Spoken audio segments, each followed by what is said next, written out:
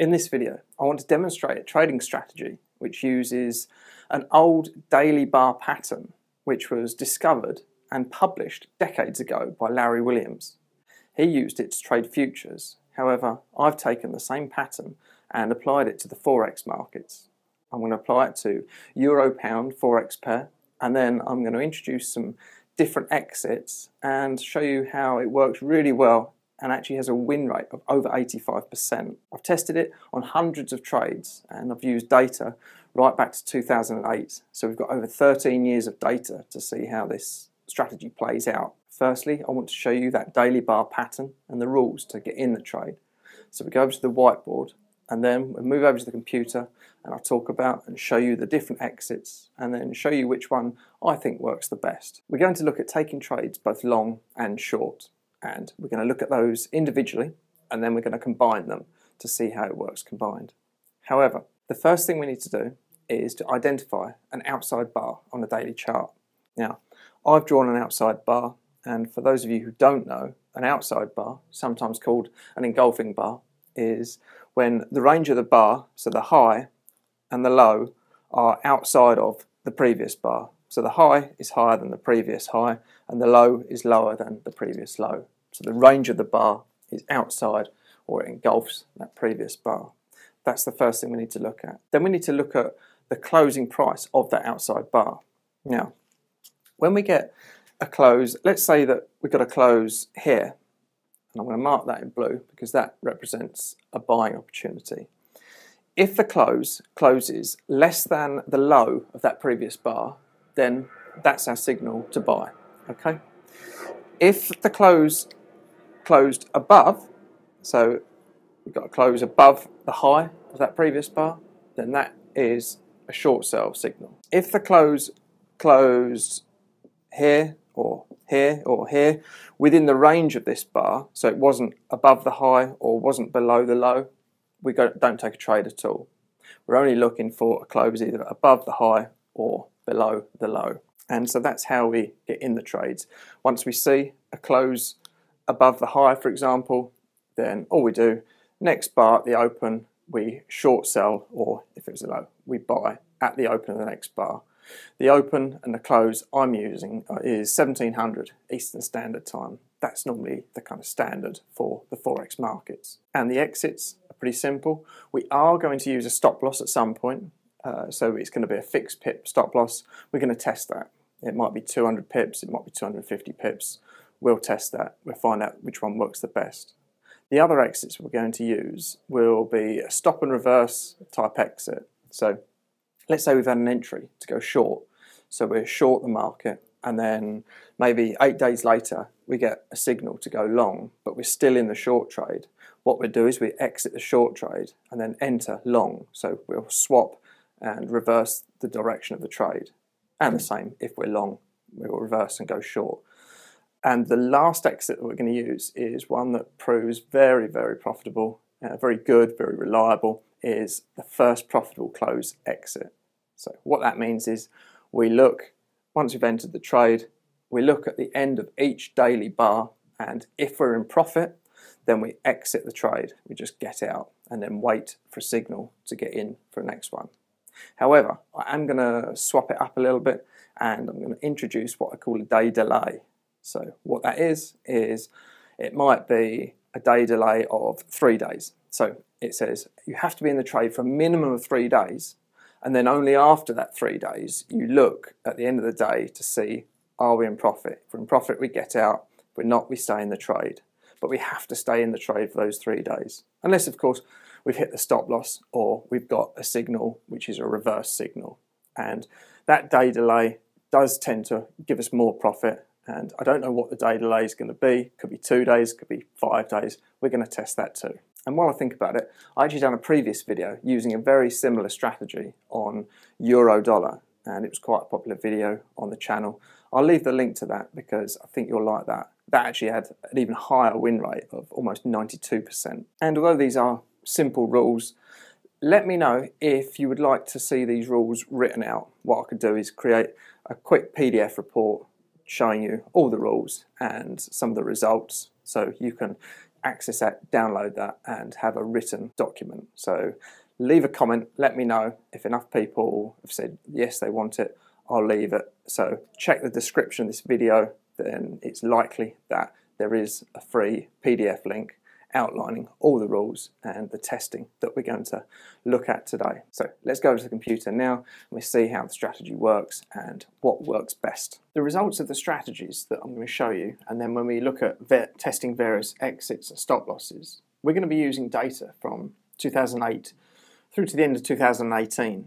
And then what that does is that gives us 2.5 years of data that is what we call out of sample, so we're not using it with the development of the strategy. And what I can do then is I can run the test on the extra 2.5 years. That will be from January 2019 through till I've got until the end of June 2021.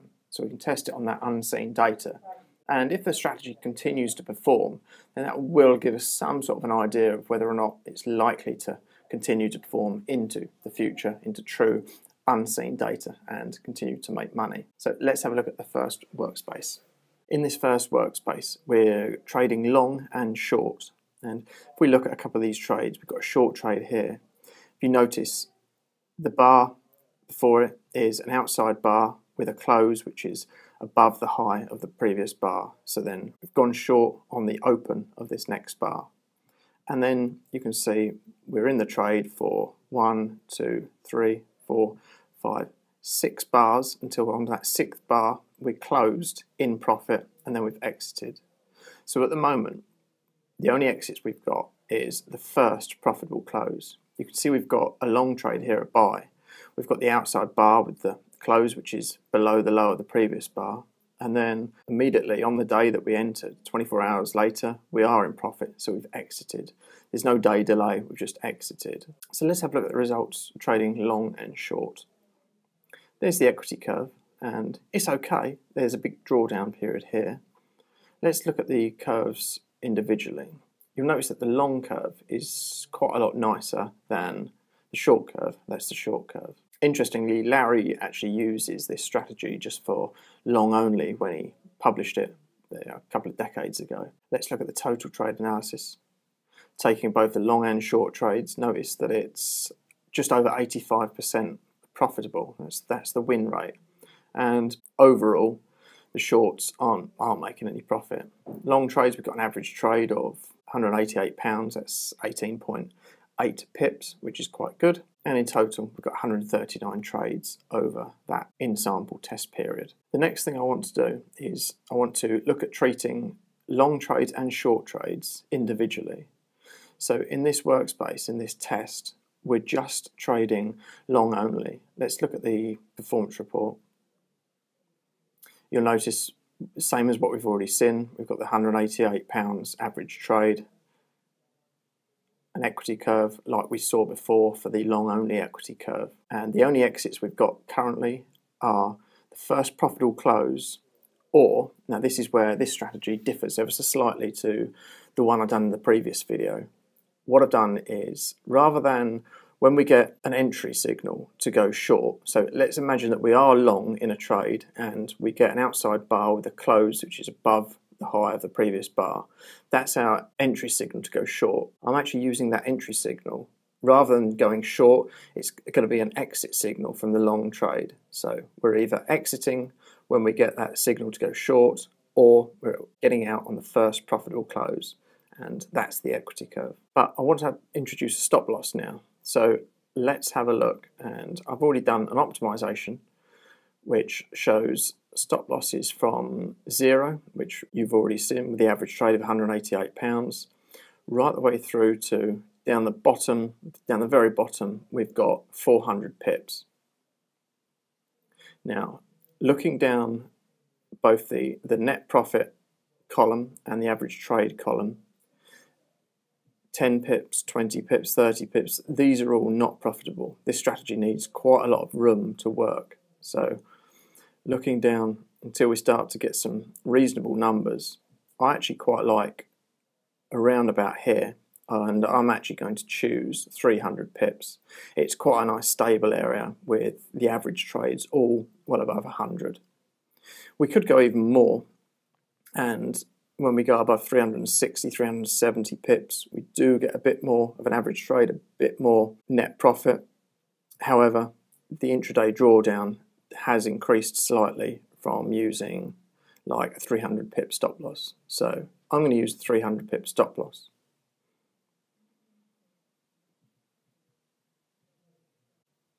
And that's what the equity curve looks like. It's not quite as nice early years, and it's a little bit more choppy, but nonetheless we do need to run a stop loss. So the next thing I want to do is look at that first profitable close, or specifically the day delay. So remember what I said was, at the moment, the minute we've got profit at the closing price, then we get out of the trade. However, I'm going to introduce a day delay. So I'm going to say, we must be in the trade for at least 2 days, then put the first profitable close rule into action. So I've done an optimization on the day delay. So let's have a look at that. And I've used a day delay from 0, that's what we're using currently, which is also the same as 1 bar or 1 day in the trade, right the way through to 20 days in the trade. So we're not using the first profitable close until we've been in the trade for at least 20 bars. We can quickly see that as soon as we start introducing some sort of a delay, look at the net profit, £9,400. Even if we go to just 3 bar delay, we've almost doubled the profit. So this is quite a powerful modification. Looking down the net profit numbers, I like somewhere around here. This is quite a central amount of profit, around 20,000. That's using 6 bar day delay. Or if we go even further, I actually ended up quite liking a 13 bar delay or 13 day delay. It's got a very good average trade as well of £399, much better than using no delay at all at just £112. So let's have a look at what that's done to the performance report.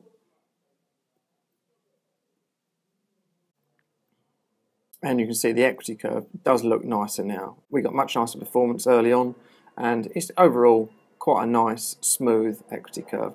We've already seen the numbers for the average trade, 399. It has brought the percent profitable down a little bit. That's because we're waiting for bigger profits, and we can see we've got bigger profits in our average trade value here.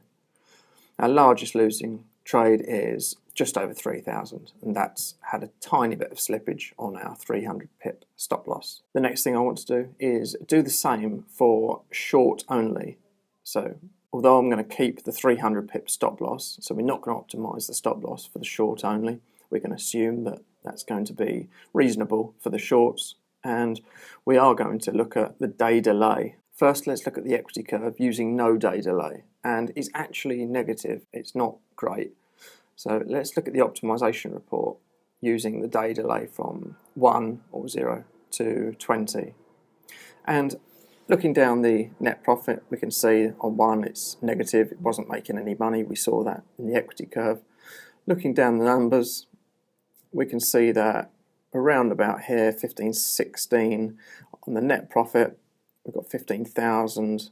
We've got the best average trade value, 296. So remember, I liked 13 using just the long only.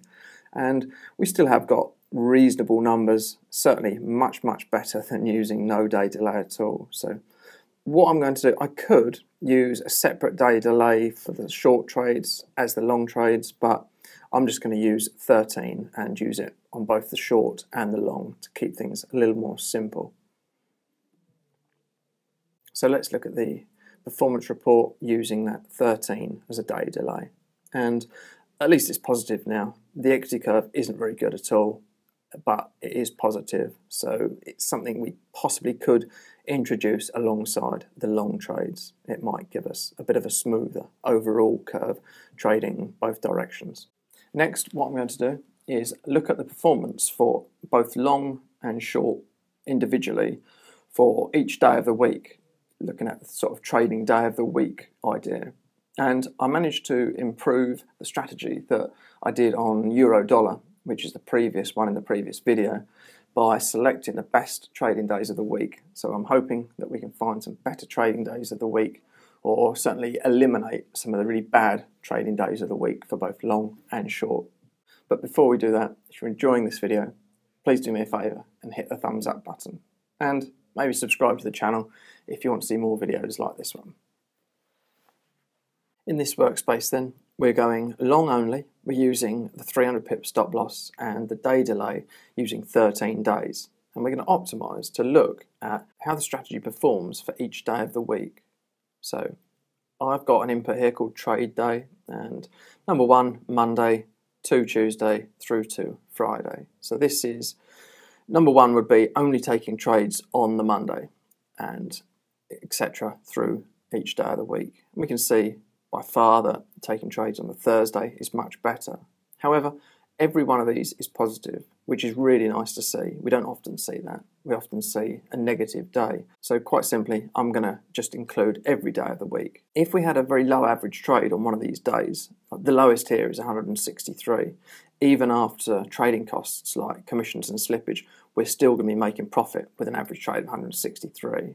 If we had an average trade and it was only, let's say, $40, then we might not be making money after costs. So I might consider eliminating that day. But with this strategy, because each day has a decent average trade, we're just going to continue and trade every day long only. And next we'll do exactly the same for short only. And looking at trading short only, we can see that trading Wednesdays is the best. Thursdays still works, Fridays works, but Monday, here we go. Here's one with a low average trade. We've only got $43. The time we've taken out trading costs for this trade probably wouldn't make any money. So I would probably eliminate Monday and Tuesday. Tuesday's negative anyway. So let's have a look, see what that looks like, just trading Wednesday, Thursday and Friday. And that's what the equity curve looks like, which is better. And the total trade analysis, we've got less trades, obviously, only 30 trades, but we have got a high average trade of 461. So that's an option to trade just those later 3 days of the week for short only. We can see that the general pattern does work, but I think it works a lot better going long. Trading short does work, especially on Wednesday, Thursday and Friday. Personally, I think I prefer just trading long only. And we've seen for both long and short, increasing that day delay on the first profitable close does work too. 13 seems to be a good number. So the last thing we need to do is look at the out of sample data. We've got an extra 2.5 years of data, which we didn't include when we were running the optimizations. So let's now look at data between 2008 and through to June 2021 to see if the performance is similar, see if we're making some new highs in the equity. In this last workspace, we can see, if we hover over that last bar, it's the 31st of December 2018. Now we're going to look at the out of sample data, and we've got data up until the 30th of June 2021. We can see that on the chart. Before we look at the performance report, this is trading both long and short. You can see that, and it's using a 13-bar or 13-day delay. It's using a 300 pip stop loss. It's trading every day for long trades and only on Wednesday, Thursday, Friday for short trades. So let's have a look at the performance report. And that's what the equity curve looks like, which is pretty nice. We are making some new highs in the equity. Let's have a look. The green dot shows us the new high in the equity. We go back. Before we had data up until about this point here, which is the end of 2018. So this bit onwards is making a new high. Let's look at the equity curves individually. That's the long only equity curve, and that's the short only equity curve. The short only looks like we're struggling to make new highs, but as I said, I don't particularly like the short trade version for this strategy. Let's have a look at the total trade analysis. We've still got a decent size average trade for both long and short, which is good. So I'm happy that the adjustments to the rules, as in using that 13-bar delay and the 300 pip stop loss, etc., is continued to work in and out of sample data. So hopefully we haven't over-optimized things and the strategy will continue to make money into the future. I shall sit on it and watch it for another few months, see if it continues to make money, and then introduce it to my live portfolio of other trading strategies. Now, there's one last thing that I want you to look at, one last workspace to look at. We've talked about entering the market as soon as the daily bar closes and the next one opens, which is at 1700. And I've done previous videos showing that around about 1700, the spreads on some of these Forex pairs can get quite wide. So we're going to be exposed to paying a lot more within the spread and thus losing some of that profit. So what I've done in the next workspace is I'm going to be using a chart on a 30-minute chart, and that's purely for programming purposes, and that allows me to enter and exit the trades at 18:30 hours, so 90 minutes after the daily bar closes. So the daily bar closes and we get our signal to either go long, short, or exit for profit. We don't take the market order immediately. We wait 90 minutes, an hour and a half, till 18:30 when the spreads narrow and they come back down to some sort of a normal level. We're not paying an inflated wide spread around 1700. So let's look at that now. And this is the chart. You can see we're using now a 30-minute chart, and we're entering. If I zoom in, you can see that we're entering and exiting on this 18:30 bar. So that means that bar actually ends at 18:30, and then we're getting in or out on the open of the next bar, which is seconds later at 18:30. So let's look at the performance report. Again, this is showing exactly the same as what we saw in the previous workspace, including the out of sample data going both long and short. We can see that we've got a much lower average trade now because that extra 90 minutes has taken a bit of an edge away. However, because we're paying much less spread than if we were getting in and out at 1700, then we're probably still making more money. So I'm happy to stay with that. Looking at the equity curve is extremely similar. So getting in and out 90 minutes later hasn't really affected the equity curve, which again is a good thing. It really makes me smile how these old daily patterns that Larry discovered decades ago are still working, even on different markets like we've just seen here. And it doesn't get much more simple than that outside daily bar setup. The previous video I did on euro dollar and this one now on euro pound were pretty much the first two markets that I've tested this out on thoroughly, and they both work. So I'm quite keen to make some more tests on some different Forex pairs too. Actually, some of you might remember that I did another study on dollar Swiss franc, and I did that because dollar Swiss franc and the euro dollar are inversely correlated. So what I did is I took the signals from euro dollar and executed the opposite signal on dollar Swiss franc, and that worked pretty well too. If I remember, I'll link that video for you to take a look at as well. Well, I hope you've enjoyed this video. I think the strategy could be a lot of use to some of you, especially if you're placing trades manually and you're not using automated software like I do. These outside bars with a close higher than the previous high, for example, they're really easy to see on the chart, and then you just need to get in at a specific time. Like I said, 18:30 does work the best. Let me know what you think of this strategy. Leave a comment below. But until the next one, this is Jared Goodwin, and thank you.